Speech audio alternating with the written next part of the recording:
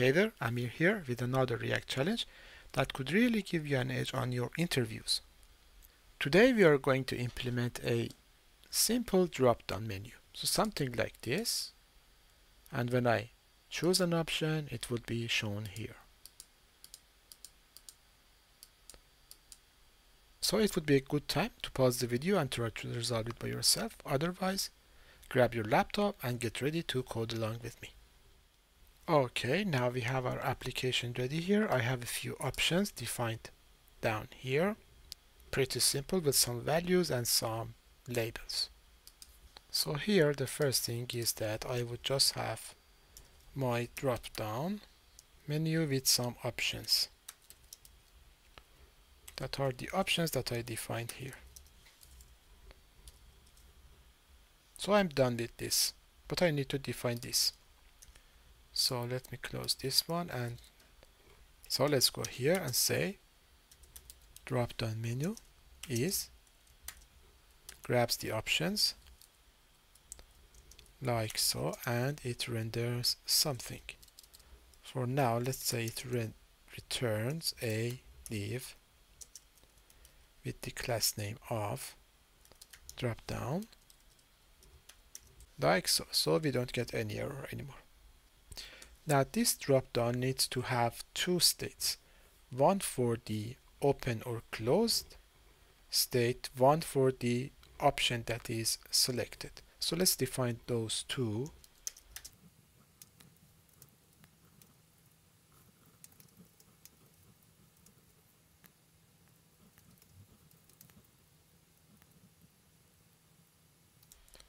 For this one we would say no. Now this dropdown will have a button to toggle the dropdown and then the list. So let's have those two as well. So a button, this says select, and then there is a list of ULLI.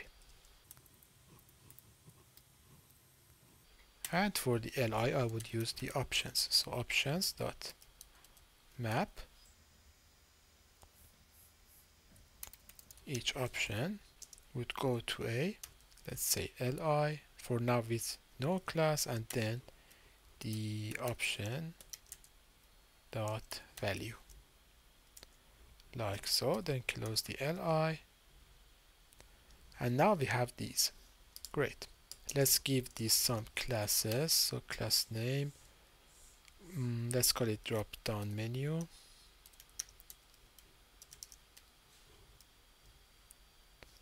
Also to this button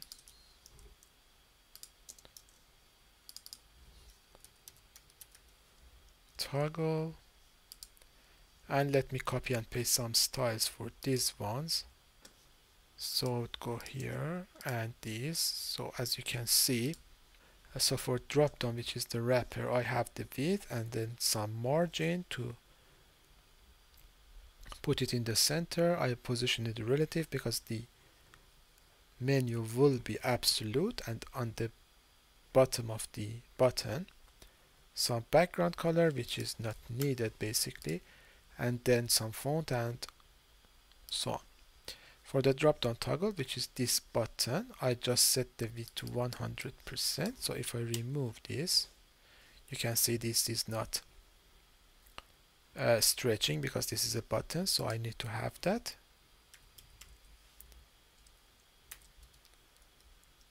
And I align the text to the left. Great. And then I have an after, which is for this arrow that we have here. Display block, content is nothing, position it absolute to go to the right, and then position it like so, and then move it a little bit up so that it's in the center, and then some border to show the triangle here.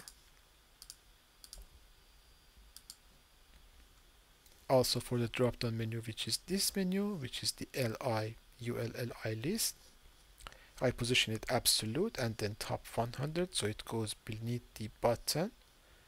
Right and left is 0 to be the same size of the button and the wrapper.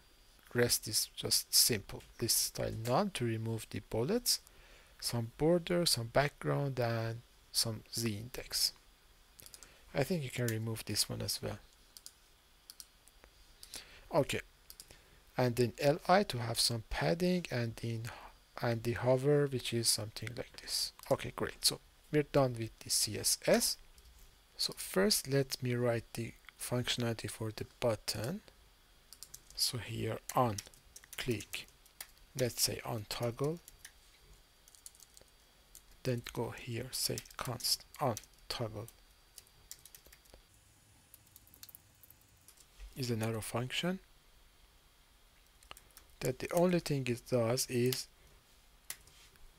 sets the is open to whatever it was. So not is open. So if it was open, I would close it, and if it was closed, I would open it. Okay, so this is done. Now here I would only render the UL when this is open. So if this is open, then render the UL. Now you can see UL is gone. Now UL is here. Perfect. The only thing is that when I click this one, I need to close this drop down and put this value up here. So for each of these options, I would first have the key here so that I don't forget. So this is the key, and here on click, let's have an arrow function here that would say handle option select, and then we pass along the option that was clicked on. And actually this should be option.label, not option.value, because we have the label here, and we can use the value here for the key. So let's say this is option.value, remove the key here, option.value like so, and let's write this function. So if I go up here, I can say const like so, and it would take an option as we pass down here. So the thing that we should do is first set the is open to be false, because we have clicked on an item. So here set is open is always false, and then we would set the selected option. And this is like lowercase p, and the same is here.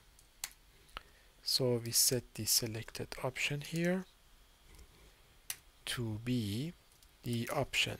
We can pass the option.value, but let's put the option here so that we have the access to the whole object. Okay, so let's go and see. Now this is closed, the state is changed, but I need to see the label up here when I am clicking this.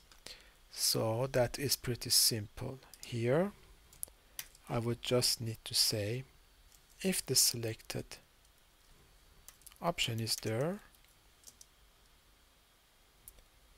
just render the selected option dot label, otherwise render the select value like so. And then if I refresh, it works perfect now. Now the great thing is about this drop down is that obviously we can have multiple of these. Now as you can see, we can have multiple of the selects, but I think if because we have the position relative, I need to set the style for this drop down menu, z index, to be on top. So for now, let's say this is number 10, and now it should go on top of the rest of them, and they work independently. So yeah, this was it for the drop down menu. I hope you enjoyed the video and learned something. If that's the case, please provide a like, comment or subscribe to my channel to help me provide more contents like this, and have a great day.